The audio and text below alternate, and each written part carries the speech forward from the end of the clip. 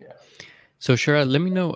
So you mentioned the IBM and the Gartner, and there's definitely a few other maturing models out there, like Oracle has one, and then there's all these other more obscure ones, let's say like Dataflux, Kalido, um, and there's some free ones like Stanford has a famous one that they've built on their own. Uh, Quite a few. There's quite a few to choose from. Tell me a little bit about the OvalEdge maturity model. How really is different from some of these?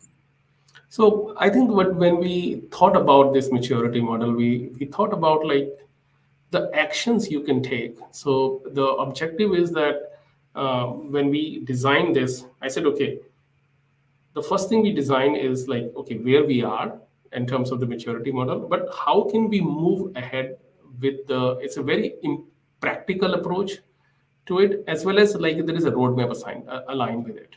So for example, as soon as you measure yourself that you realize you are at level 2, we give you the ability to do list, which is okay, Mm, do this, and you will move to level 3, and then you have another checklist, and then you move to level 4. So it's a mechanism which is a step-by-step approach to keep moving ahead. But as for the measurement is obviously overall, so that means you have done all the steps. But if you do these steps, you will eventually move to level 4 and level 5, and that is the way we have implemented. So it's a again, I want to describe a little bit in detail on that part. Is that level 1 is that you are unaware, so you may be doing a lot of things, but you're just unaware about that there is an existence of the data or exist into it.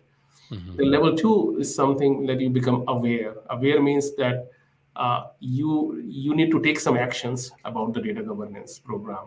You have started working of maybe creating a committees, put together buying a tool or something. You started having taking some initiatives into that, and Right. you are going into the area which becomes the data.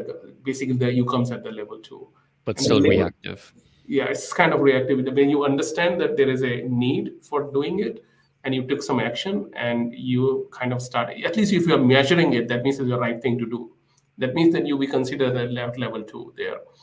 Then comes to the level 3, which means defined. That means that now we have defined our rules of the play. So I generally consider data governance as our constitution, like, so as a country gets established, right? So for example, like, imagine Afghanistan right now, there are no rules in place, and it's very hard to govern. They're trying to put together some rules and technique. So Mhm. but in US, the rules has been established 200 years ago in the form of constitution. So let's put some rules of engagement. Let's put how people are going to collaborate. What are the things we are going to measure?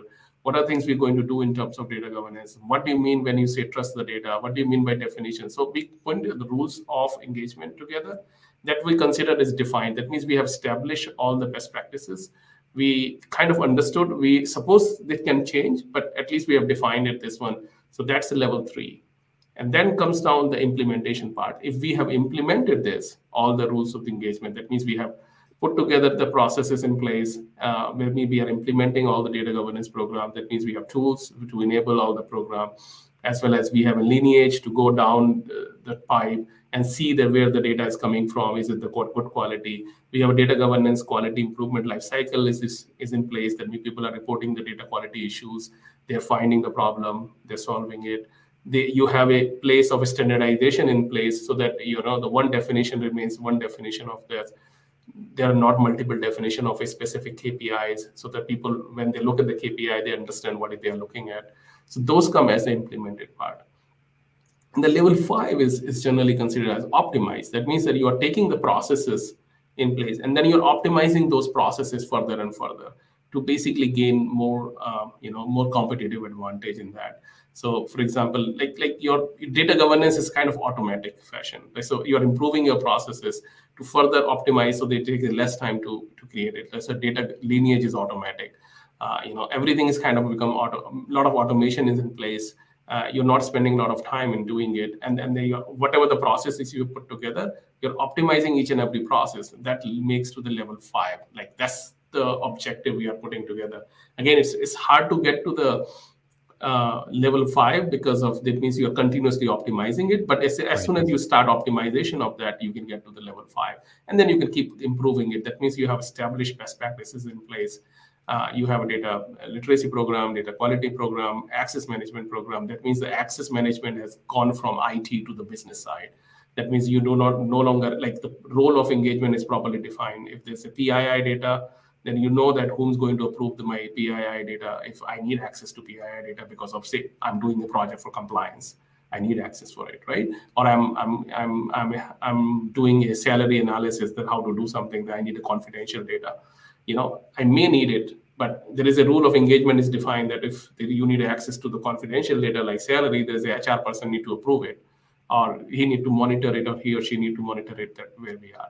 So those kind of rule of engagements are defined properly and implemented at level 4, and when we are optimizing it at level 5.